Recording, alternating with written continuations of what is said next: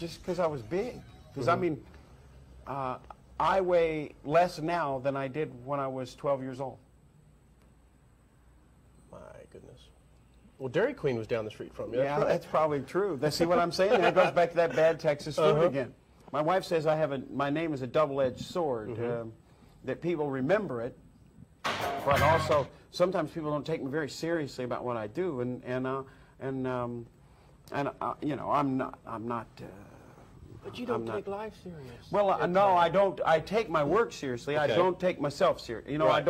I don't think that I'm better than this person out there, and I don't play the fame game.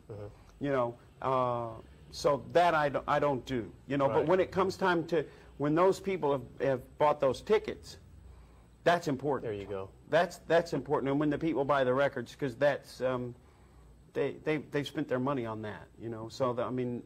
That's important. So then it becomes serious. Yes, it does. But as far as you know, being famous and telling people you can't look at me or you know, playing that and all the bodyguards. And, that's not your game. No. And so no, I don't like that. I don't like that game. Well, New York. Well, was L.A. or New York where you got the gig with Rocky Horror Picture Show? Oh, in New York. Yeah, I got it. Well, I mean, I did it in L.A., but I'd actually finished the play. I was at the Kennedy Center in Washington, D.C., and I had been doing a play there for 6 weeks, and this is true. I literally walked in to my apartment back in New York. I've been gone for 6 weeks. Put my bag down right at the front. You know, you walk in, you put your bag down, you look around, you check your mail and do things like that. And as I was like heading for the mail or whatever, the phone rang. And it was a fellow by the name of Brian Avnet, and he said, "Is this Meatloaf?" And I said, "Yeah." He said, "I work for Lou Adler," and I went, "I know that name, Lou Adler. Lou, what has he done, Lou Adler?" And he proceeded to tell me he owns half of Los Angeles, and he produced the Mamas and Papas and Cheech and Chong and Jan and Dean, and you know, is like the major record producer at the time. Right. And I said, "Oh yeah, I knew that name." And they said to me, "We're doing this play called The Rocky Horror Show, and we'd like for you to do it." And at that point in time, I really hadn't got to the point where I'd go, "Well, let me read the script or see what this is or anything." It was like another job. So, okay, you take it.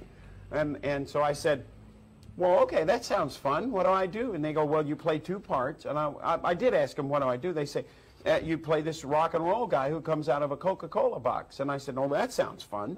And then they said, "You also, it's a double role. You play his uncle." And I said, "Yeah, okay, cool." I didn't ask them what the play was about or anything. And so then they said, "Well, we'd like for you to come out to L.A." And I said, "Okay." And they said, "When can you come?" And I said, "I'm packed. Let's go now." And I literally, about 2 hours later, was on the plane to L.A. There's a side story to this. Chevy Chase had broken up with his girlfriend and was actually living in a Volkswagen, in a little Volkswagen Beetle. And a friend of mine called right after that, and I was talking to her, and I said, "Oh, I'm getting ready." She goes, "Oh, boy, you're back. You want to come down?" I said, "Oh, I'm going to L.A." And she goes, "Well, you just got here." I said, "I know, but I just got a phone call to go to work." And that's how I worked in New York. I mean, I literally was never out of work in New York as an actor for longer than about at the time it took me to fly from Washington. Not too many people can say that. No. And so at that point in time, she goes, "Well, how long you been in L.A.?" And I said, "I don't know. I didn't ask that." And they go, "Well, Chevy broke up with his girlfriend. He's got no place to live. Can he?" And I said, "Yeah, tell him he can live in my apartment." So for 9 months, Chevy Chase lived in my apartment and ran up an enormous phone bill. Well, so he owes me $1,100. Yeah, he owes me $1,100. Well, I want to know about the meeting, your initial meeting with Tim Curry. Oh, well, that was funny. Well, it wasn't a meeting. I'm sitting here. We'd been rehearsing the music, and everything was fine. I mean, the song just, you know, was a typical one of those kind of rock musical. The words were a little quirkier, you know, than normal. But we hadn't heard any of Tim's songs.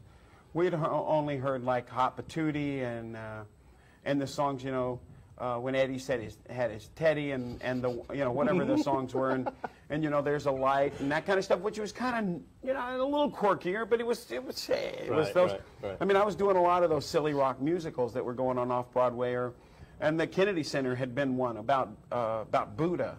And that's what I'd played Buddha. Okay, I can see that. And so it was weird. It was kind of, I was doing all this avant-garde stuff and all this. So anyway, we'd been rehearsing about 6 days, and they said, tomorrow Tim Curry's coming in.